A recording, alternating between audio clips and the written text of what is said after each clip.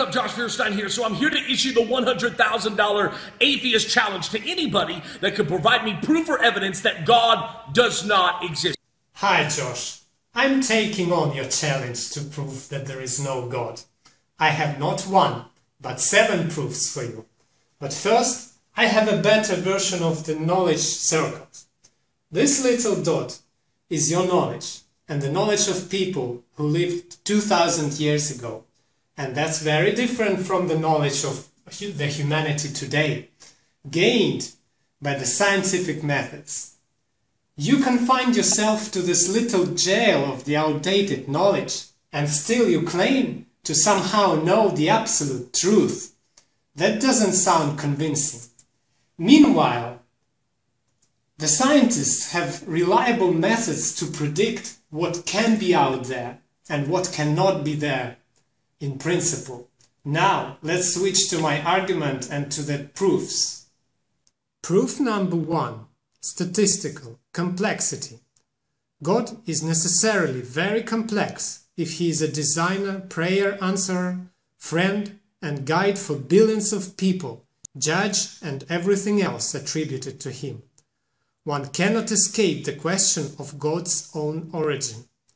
God raises a bigger question that it's supposed to explain how this complex God came into being. God Creator is extremely improbable. The probability of his existence equals 0. Proof number 2. Statistical. Absence of evidence. There are multiple testable religious claims. Absence of proof of any one of them could be explained as coincidence. However, the combined probability that all the claims have no evidence, if all they are indeed real, equals virtually to 0. Hence, complete absence of evidence equals to evidence of the absence.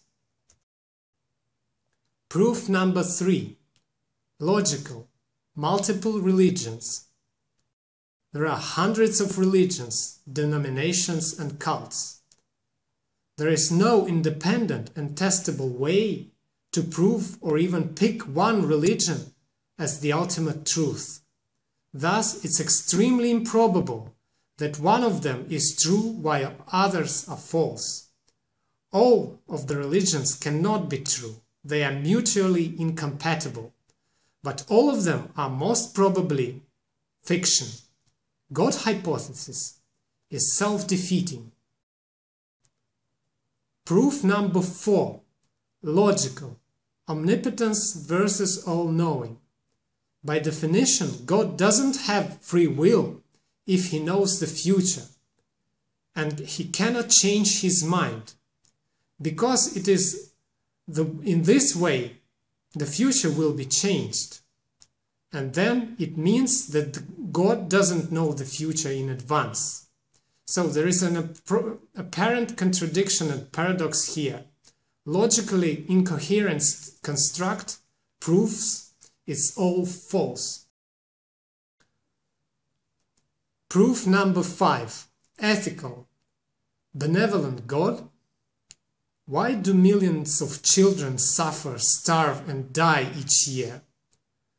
Why do politicians and religious leaders lead their countries to killing millions of people? Why is it described in the Bible that there are so many genocides? The answer is that the world lives by the law of nature.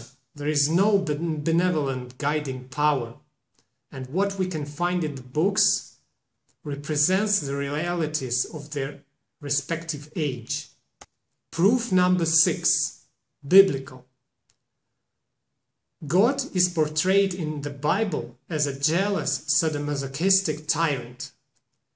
He gives direct orders to wipe out entire cities. He performs flood genocide. He approves rape and enslaved people. These are all proofs that the Christian God is a fiction. Proof number 7. Scientific. The prevailing proven theories in physics, biology, genetics, cosmology, geology all agree with each other, and they all contradict biblical and other creation myths, and things like virgin birth, walking on water, raising from the dead, bodily ascending to heaven, living in heaven, unicorns, talking snakes, treasury with gold in the house of Lord, and other things. Scientifically literate theologians accept Big Bang, cumulative natural selection, genetics, all proving that Bible is an allegory, is a myth. All of this proves that neither Adam and Eve, nor flood, nor divine Jesus existed. And you know what? I have a challenge for you, Josh. I will follow your advice to pray to Jesus, but only after you pray to Allah and to Lord Vishnu. No, you don't want to? You don't believe in them? Neither do I. I don't find it reasonable to believe in any of them, to pick any of them.